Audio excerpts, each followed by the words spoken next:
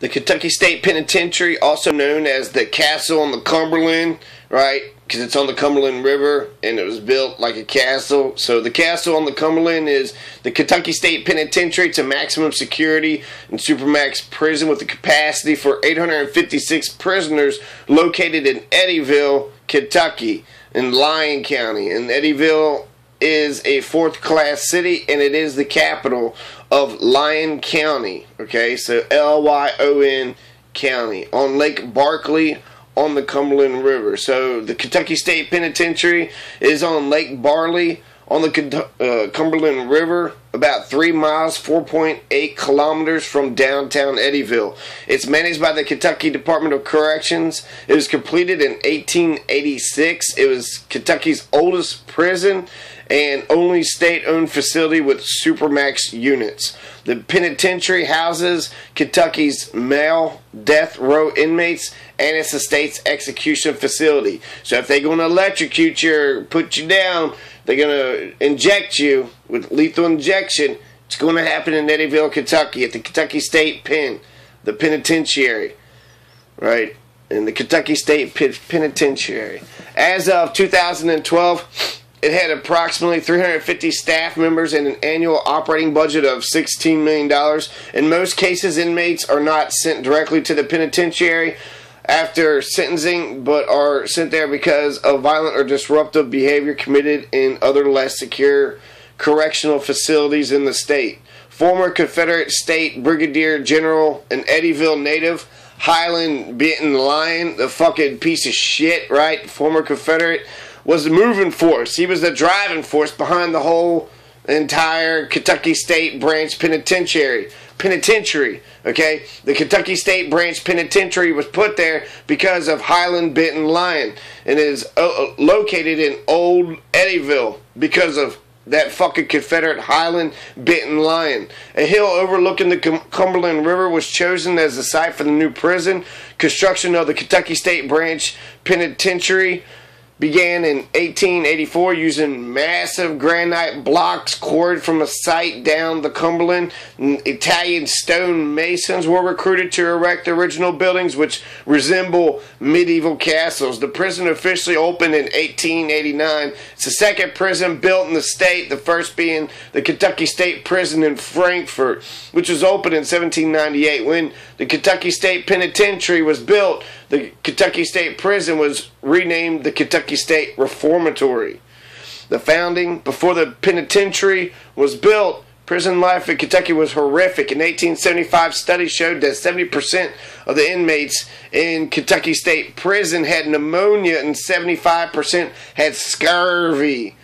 The prison was a place of slime-covered walls, open sewage, and graveyard coughs. Approximately 70 of the 1,000 prisoners died in 1875. Prison life was something that Kentucky officials had never really focused on until Governor Luke P. Blackburn was elected governor in 1879 and immediately got the legislation to approve of a new prison. 1889 and 1908. By 1889, the penitentiary was overcrowded. The penitentiary, right? The General Assembly allowed some inmates to work outside of the prison walls, sometimes even unsupervised. Eventually they undid this law, right, because there was nobody supervising the handling of the prisoners. 1909 to 1987. In 1909, a law was created so that the inmates were no longer required to wear stripes. Inmates would wear baggy denim pants and jackets. They also had to stencil their name on their backs. Even though they had some freedom when it came to their dress code, the ball and chain would still be used as a punishment for prison offenders until 1940.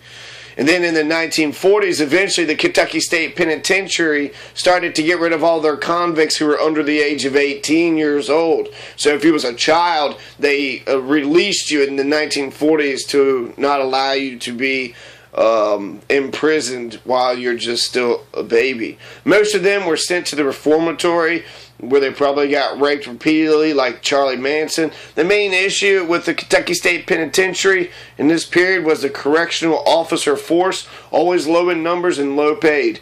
On June 17th, 1988, 8 convicts, 3 being murderers on death row, escaped from the Kentucky State Penitentiary.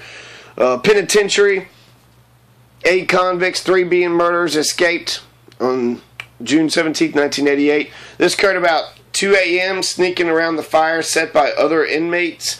The inmates saw through the cell bars, walked through the cell house doors, and climbed approximately 30 feet to a window using an electrical extension cord. On July 1st, 1997, Kentucky executed its first inmate in 35 years. Harold McQueen, 44 years old, was convicted in 1981 of murdering Rebecca O'Hearn, a convenience store clerk, during a robbery that netted him $1,500. Harold McQueen was electrocuted at 12:07 a.m. Over 100 death penalty opponents and 25 supporters of capital punishment protested outside the penitentiary. On November 21st, 2008, death row inmate Marco Allen Chapman, who is from Gallatin County, the smallest county in the state of Kentucky. He grew up in West Virginia, but for the last 10 years or so, when this murder went down in 2008, over 6 years ago, he was living in Gallatin County, and the crime where he killed those 2 children also happened in Gallatin County. He was justifiably executed by lethal injection, the most recent at Kentucky State Penitentiary. Justice is an eye for an eye. 5 distinct custody levels make up the population of Eddyville. The general population wears khaki, while protective custody inmates wear Kelly green. Inmates housed in the administrative segregation units wear canary yellow, while the death row inmates wear bright scarlet red. There's also a small group of minimum security inmates who wear dark green. These inmates are allowed to live outside the walls of the institution and have work assignments on the grounds. In addition, these inmates are given additional privileges, including fishing in Lake Barkley in their spare time. There was one gentleman who had ran out of a Kentucky prison but went back because it was too cold. And this just happened, just recently. So Kentucky inmate opts for the big house over the big chill. This is on NBCnews.com. So January 7th, 2014, it's about 3 months ago. This comes from the Department of Corrections. All right, Tuesday, January 7th. Robert Vick, who authorities say escaped from a minimum security prison in Kentucky for a short time. There's no escape in the polar vortex, not even for an escaped prisoner. A Kentucky inmate managed to get out of a minimum security prison on Sunday and turned himself in the next day at a motel a few miles later, explaining that he wanted to get out of the frigid air. It was 3 degrees in Lexington with a wind chill of 17 below. When Robert Vick turned himself in at the Sunset Motel and Restaurant, Maurice King, the manager of the 25-room motel, told NBC News that Vick definitely looked like he had enough. He was totally frozen, King said. He walked in, knocked on my door, told me to call the law on him. The manager called the authorities. I don't think they believed me. I had to call again. Vick, 42, was serving 6 years at Blackburn Correctional Complex for burglary and possession of a forged instrument. He was due to go before a parole board in less than 2 months, said Lisa Lamb, a state corrections spokeswoman. The escapee was wearing a light prison-issued jacket when he turned up, the manager said, and explained that he had spent the night at an abandoned house down the road. The fire department treated Vick for hypothermia and returned him to prison, King said. He would be prosecuted for escape and could have 5 years added to his sentence, Lamb said. He won't come back ineligible to be at a minimum security prison, she said. He'll have to serve it behind a fence. Kentucky prison convict on the run turned himself in to escape the brutal cold. W. Lexus Hannah Murdo reports. So that sucks, you know. He basically turned himself back in and did the right thing, and now they're saying they're going to attack 5 years on. If anything, they showed that there's a breach of security, that you are able to escape. How is he able to escape? How was he able to get away?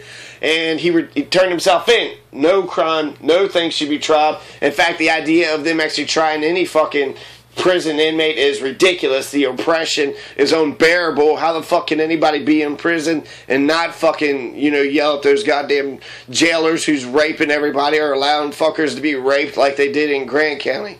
So, yeah, this gentleman was able to escape, but because of the polar vortex and global warming, it was too cold for him, and he turned himself back in. This makes me think of North Point riots, how they're sort of charging people, because at North Point there was, you know, just about 100 or 200 randomly selected people who got in trouble for that shit, and it was only a small group of folks who had initiated it. What are you supposed to do when a, you know, full-blown fucking, you know, riot is on? You're just supposed to sit back and not say shit, or you want to be a snitch and then get fucked up later on? You know what I mean? It pretty much in a hard situation. And where is your heart? Where should your heart be? Is it for the freedom of everybody? Should everybody be treating us, you know, with shitty ass food and on lockdown, martial law lockdown every goddamn day? You know, plus all the fucking prison rapes, right, for non-violent offenders. Here's a non-violent pothead. Let's send this motherfucker into fucking prison so he could get fucking raped by all these goddamn murderers, rapists, fucking, you know, enslaving, warmongering, fucking international bankers, piece of shit, right? So that makes absolutely no sense. The punishment doesn't fit the crime. In fact, it very much seems that society is a very cold, cruel, fucking shitty fucking place. This is where they want to send you because they want you to be their slave. They want you to be their slave, so they're going to send you to prison. And then the 13th Amendment doesn't apply, because once they put that criminal charge on you and put you in jail, they can make you their bitch for the rest of their life. They can rape the fuck out of you, make you their slave, make you go pick up the fucking garbage on the middle of the road, make you do, you know, fucking janitor duties for a quarter a day or 50 cents a day or what the fuck ever a day. It's a new Jim Crow, but it's also a new Jim Crow that's hitting everybody out here, not just black folks, but everybody. Pick up on crime times. Old, young, white, black, homosexual, heterosexual, male, woman. It don't matter. Everybody's getting beat up around here by the police. Everybody's being victimized. Everybody's getting fucking bullshit, you know, over nonviolent war on drugs. You're so concerned about me. You're so goddamn concerned about me that you're going to fuck up my life forever. You don't give a shit about me. You're only fucking horny for your fucking power. You just can't wait to put your fucking hands on me. You're just dying to kill me. You're just dying to beat the shit out of me. I just want to live and exist peacefully. I don't know. Watch over at Ukraine, and it seems like Ukraine, the only people that beat the fucking shit out of these cops are fucking Nazis, or fucking fascists. So perhaps that's what we need to fight fascism with. Fascism. Let's all become citizen vigilantes. And if we see anybody, including a police officer, commit a felony, such as beat somebody up or assault some innocent person, we need to citizens arrest them. It's legal, it's allowed, and frankly, it's warranted and needed. Sick and tired of these goddamn criminals fucking getting away with their fucking bullshit. All they give a shit about is someone disrespect them. How you dare you disrespect me? Fuck you, you bitch. You didn't fucking catch the criminals. You never fucking catch the criminals. All you are is a big fucking bullying gang. That's all you are. I'll never call the fucking police for any fucking reason. They don't provide any type of protection. They don't get the people that fuck you over. All they will do is fuck you over. They are shitty fucking people. I would be safer without any police officers on the street. I'd be way safer without any police officers on the street. Instead of looking over my shoulder for any fucking criminal out here that might be fucking with me, now I gotta look over my shoulder for the fucking police, who are just as thick as thieves. You know, you attack one, you attack them all, and that's just gang mentality. They don't care about what's right, what's wrong. They don't care about goodness. They don't care about, you know, what's ethical. They don't give a shit about morality. They barely know the fucking law. So instead of looking out for 1 or 2 or 3 gangs over my shoulder because the police are in existence, I have to look over my shoulder for another gang, and they're not protecting me. You know, the Ku Klux Klan even defended white women, so I wonder if all this is just over the protection of white women. Or, I don't know, maybe just men are fucking shitty fucking people, just a bunch of bloodthirsty psychopaths looking to get their sadistic fucking jollies off on hurting people that didn't hurt anybody else, non-violent offenders.